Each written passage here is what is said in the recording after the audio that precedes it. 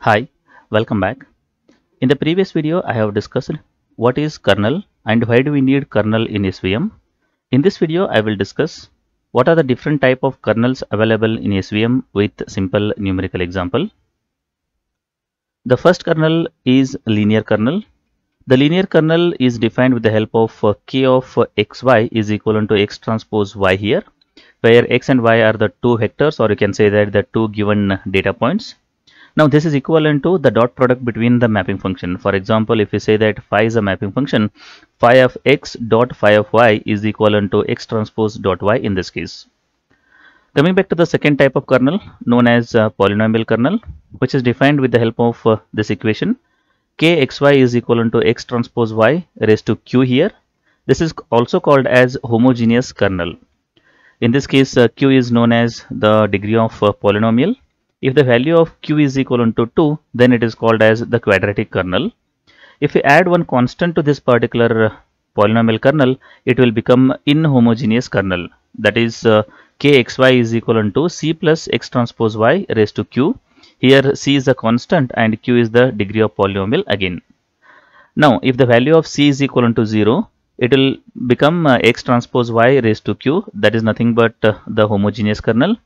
If the value of c is equivalent to 0 and q is equivalent to 1, then it will become x transpose y, that is nothing but the linear kernel in this case. The value of this particular q, that's a degree q, should be optimal. If you select the value of q should of high, then there is a possibility of overfitting.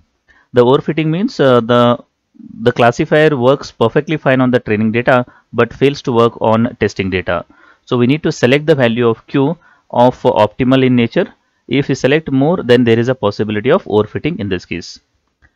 We will take one simple example to understand these three kernels. Let us say that x is equivalent to 1, 2 and y is equivalent to 2, 3 are the two data points with c is equivalent to 1. Now we will try to apply linear, homogeneous and inhomogeneous kernels over here. The kernel is given as kxy is equivalent to x transpose y raised to q. If the value of q is equivalent to 1, then it is called as the linear kernel, and then we will put the values of x and y over here. So x is 1, 2, transpose 2, 3.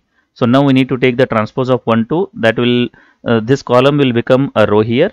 So and then we need to take the dot product, that is 1, 2 dot 2, 3. If you perform that particular thing, 1 into 2 plus 2 into 3, that is 6. 6 plus 2 is equivalent to 8 over here. So the value of linear kernel is 8 for these two data points in this case. If the value of q is equivalent to 2, then this is already calculated, which is equivalent to 8. 8 raised to 2, which is equivalent to 64. For homogeneous kernel, the value of this particular data point will become 64 over here. Homogeneous, or you can say that the quadratic kernel in this case, because the value of q we have selected as 2 in this particular case.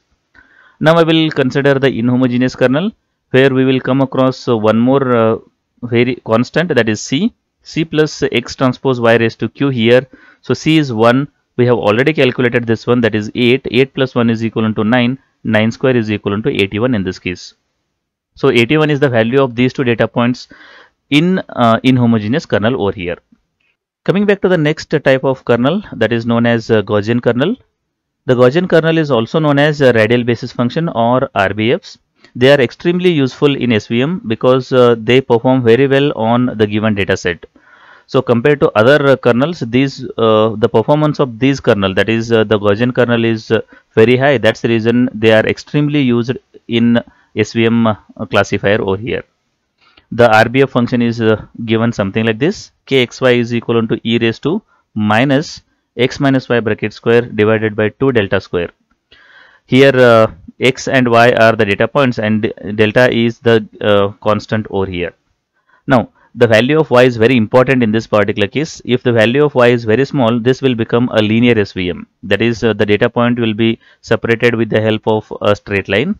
If we select y a large value, then we need to have more number of support vectors so that we can separate that particular data into two classes over here. The RBF performs dot product in R infinity space.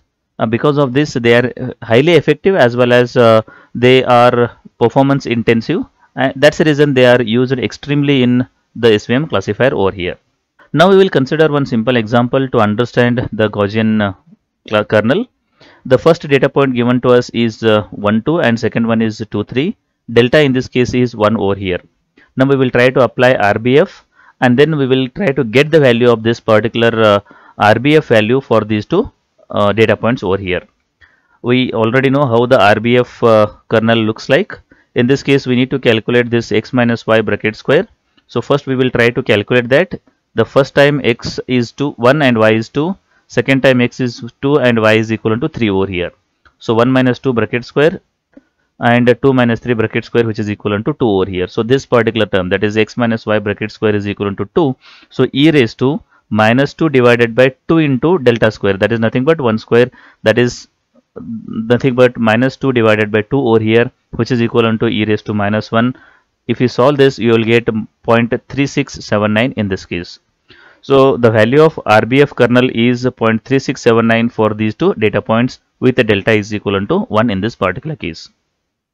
The last type of kernel is the sigmoid kernel, which is given by kxiyi is equal to tan h kxiyj minus delta in this case. So in this case we apply tan function on the given data points and then we will get the value over here. So in this video I have discussed what are the different type of kernels available in support vector machine. I hope the concept is clear. If you like the video, do like and share with your friends.